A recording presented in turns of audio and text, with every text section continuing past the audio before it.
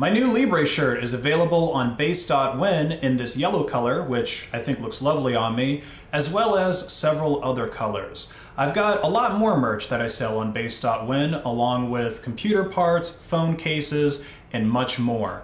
Discounts are available site-wide when you shop on based.win with Monero XMR. That's BASED.WIN.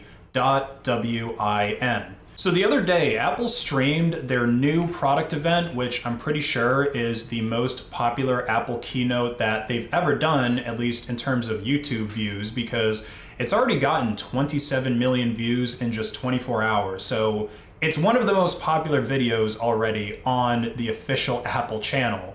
And the main attraction of this last Apple keynote was, of course, the iPhone 15. And the most interesting thing about the iPhone 15 to me, as somebody who doesn't use iPhones and really doesn't use any Apple products, is the fact that now iPhones are finally going to be using USB-C for charging. Finally, Apple has joined the rest of the modern world by using USB-C ports instead of forcing this proprietary Lightning garbage on its users for another generation. So the iPhone 15 Pro, and I guess the rest of these iPhones that were designed, another cool thing about them is they're supposed to be designed with repairability in mind. Now, it's still a long way away from something like a ThinkPad or something like a Fairphone when it comes to repairability, but things are starting to get better in the iPhone world, and I guess in the rest of Apple's walled garden proprietary ecosystem. So the iPhone 14 was really the first phone where Apple made a design change and actually started taking some steps towards making the phones more repairable. But the iPhone 15 takes things further because now the back glass on the iPhone 15 is supposed to be removable. So when that glass breaks, which during my time working at Geek Squad during the transition to them being like an Apple certified repair center, and we were actually one of the first stores, the Cambridge Galleria store was one of the ones during the pilot programs, like one of the first stores that was fixing them. Anyway, I've seen my number of broken iPhones, and back glass breaking is one of the more common things, probably for any phone really, because so many of them have glass on the back to support wireless charging. But anyway, that's supposed to be removable now, and I think it's even able to be removed by an end user. I mean, if you're brave enough to go ahead and do that, but if you're not, then you can probably take it to Apple or an Apple authorized repair center and get it fixed for a lot cheaper, because now I'm pretty sure you can just take it off with a screwdriver. It's not something where you need a heat gun and a pry tool or some kind of like laser removal tool to try to get the back off. Now, what's really going to matter, what I'm really curious with this removable back, and really I would probably just want to see a full teardown of an iPhone 15, which we're probably going to see in the upcoming weeks and months as it comes out, is how difficult is it to replace the battery in an iPhone 15? Because a battery replacement is one of the main repairs that really every phone is going to need, at least if you plan on using it for more than 3 or 5 years. Changing the battery in your phone is kind of like getting the oil changed in your car.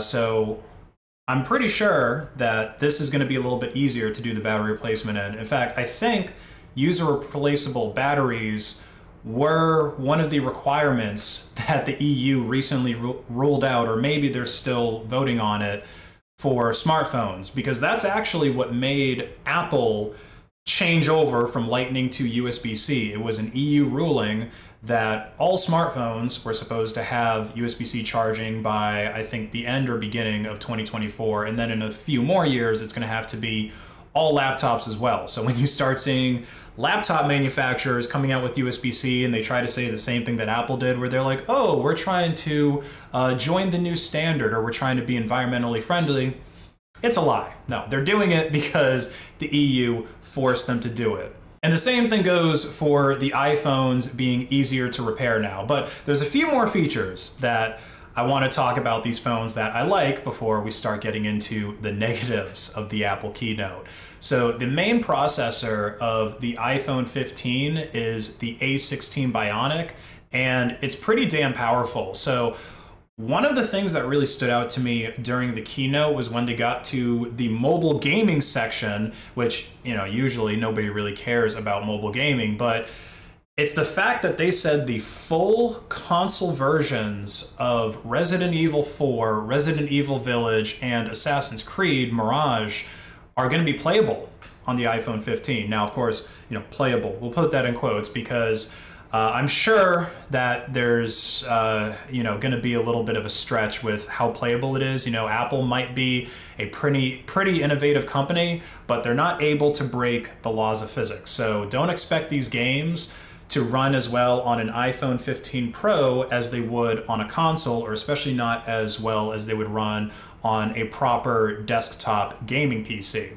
But the fact that we now have a mainstream smartphone that's, I guess, not necessarily being advertised as a gaming device, but it's being advertised as a device that can play games and specifically can play AAA titles, I think that's a really big deal for the mobile gaming world. I mean, it might actually make the mobile gaming world become something that real gamers take a little bit more seriously.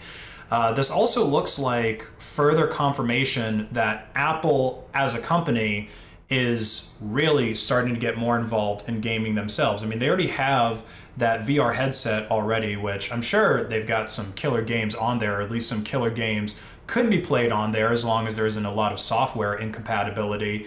But a phone, you know, since they have the iPhones supposedly able to play AAA titles, I'm sure it would be fairly easy to get those ported over to Macs, you know, to get the same kind of AAA gaming support officially supported on MacBooks, which in terms of processing power for MacBook Pros, they actually are some of the most powerful laptops in the world right now. So yeah, I think Mac gaming, Apple gaming might actually be a thing in the near future. So a couple other things that I think are sort of cool on the new iPhone is that they got rid of the mute switch on the iPhone Pros, and now they've got like some kind of programmable button that you're supposed to be able to map to different things. I mean, that's a pretty big change because I'm pretty sure the mute switch on iPhones have been there since the very beginning, like literally the first iPhone. The only thing that I'm sort of skeptical about with a programmable, you know, user programmable button being put on an iPhone is how far is your ability to program that button going to be? Because with Apple, you know, with the walled garden, you tend to be very limited in end user customizability.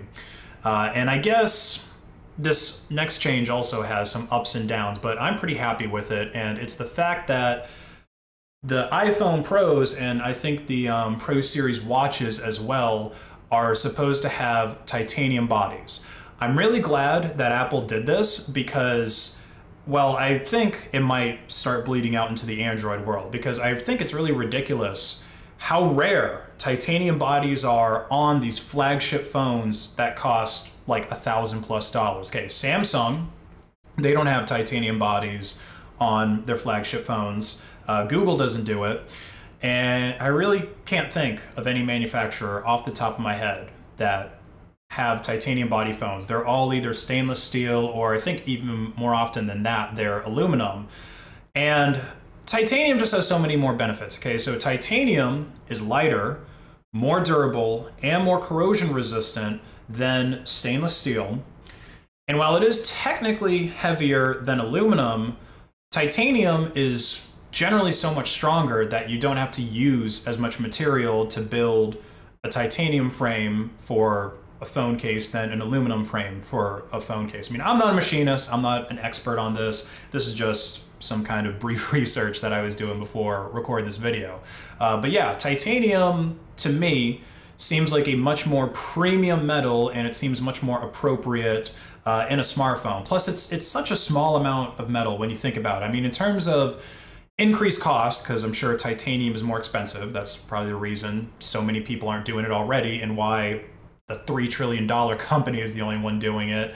In terms of the cost, I think it's, you know, pretty negligible for the small amount that goes in a smartphone. And same thing that goes with the weight. If it does end up weighing more than aluminum, you know, it's such a small amount that I don't think it makes a difference to even really think about the cost or the weight and just put all of your points into durability and corrosion resistance.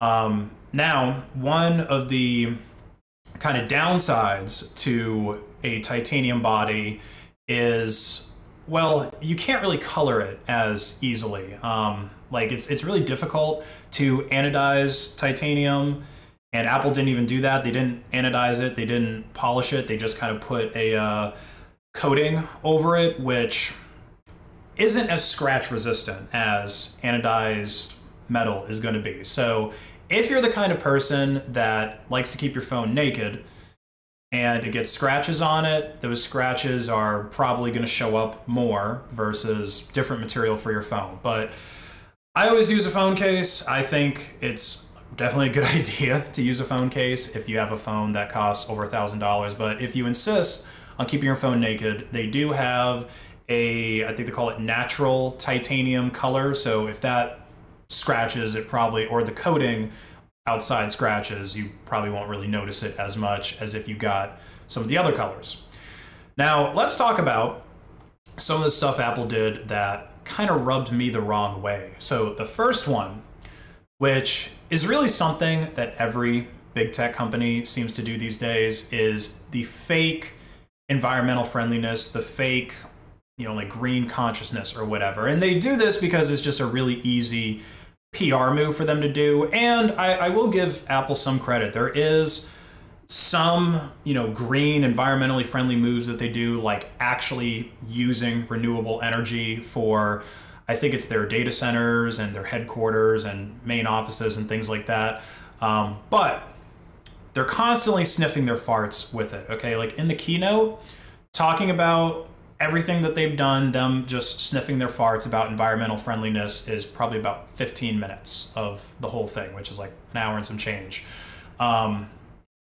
But, you know, they talk about how, oh yeah, the phone's being repairable, that's environmentally friendly because now people can actually keep their phones for longer instead of just buying new ones. And I guess same thing with them switching to USB-C. I don't actually remember them making that point specifically, but you've got to think all the tons, like literal tons of copper and plastic that now don't have to go into lightning cables because you can use USB-C. I mean, looking around me in this room, there's probably like 10 USB-C cables just sitting around. But for Apple to actually do that, for them to make their phones repairable and for them to start using USB-C, they had to be dragged kicking and screaming through the mud by the EU, the US, like various governments throughout the world to do it. Like they only did that because they were forced to. And now they're trying to sniff their farts and be like, oh, look at us, we're Apple, we're so good. We're so good for the environment. And another thing though, is they actually took some steps backwards with environmental friendliness, in my opinion, with a couple of things. So let me just lay this out for you.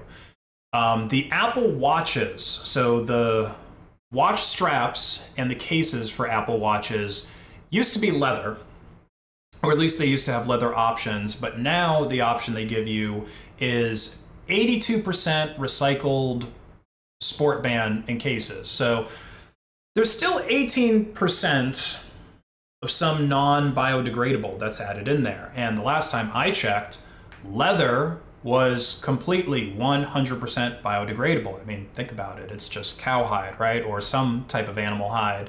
So I really don't understand the move from something 100% biodegradable to something that's only partially biodegradable. I mean, with that one in particular, if we had to make a guess at what it is, it's probably Apple's way to appeal to some animal rights people, which also, I guess, kind of tend to be not environmentally conscious, like maybe environmentally concerned is a better word. But yeah, they probably got rid of using leather to appeal to those people, but by appealing to these people who maybe don't know better, you've actually now done something that has or increases your carbon footprint a little bit more with those watch accessories. And speaking of the watches, there's this new gesture that was added to the watches called double tap. I believe you like tap your hand or tap your index finger to your thumb, something like that is how you activate it. And it's supposed to activate the primary button function on your watch. So like the function for answering a phone call, silent, an alarm, things like that. Now there's a couple of things about this feature that kind of suck. One of them is the fact that the feature is not actually going to be available when this watch comes out. You got to wait another month for it. So you know how that stuff goes. When there's a software feature that isn't available at launch, usually it means that the company behind it is rushing to get it out. It's probably going to have a lot of bugs and not work super great. But the other thing that I noticed about it, which also kind of ties into the fake environmental friendliness I was talking about, is the fact that this new double tap feature is not going to be available on previous generations of Apple Watches. Now this is kind of weird because double tap is just another gesture. The Apple Watches for generations now have supported, I think, a dozen plus gestures. I don't really know them all off the top of my head because, again, don't use Apple products, don't sell them anymore, don't repair them anymore.